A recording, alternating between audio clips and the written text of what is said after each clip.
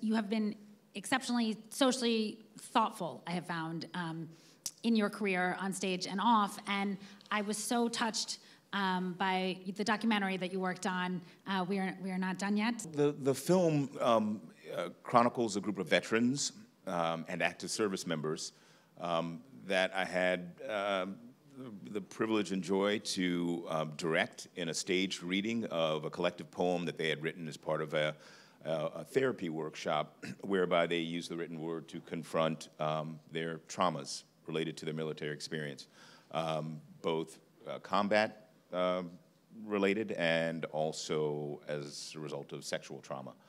And they're just, the gentleman that you're about to see, I was just trading texts with before I got over here. They are,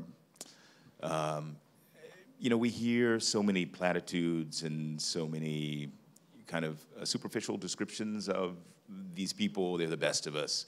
And, you know, the whole thank you for your service culture and things like that, which I don't think does justice to their complexity and to their diversity of persona.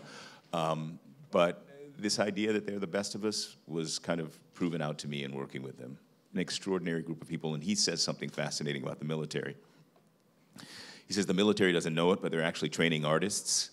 He says they teach you to observe everything you encounter in detail, and to communicate all that you've seen, and to take action. And for him, he says, if you have a story and you're able to do that, then you're an artist.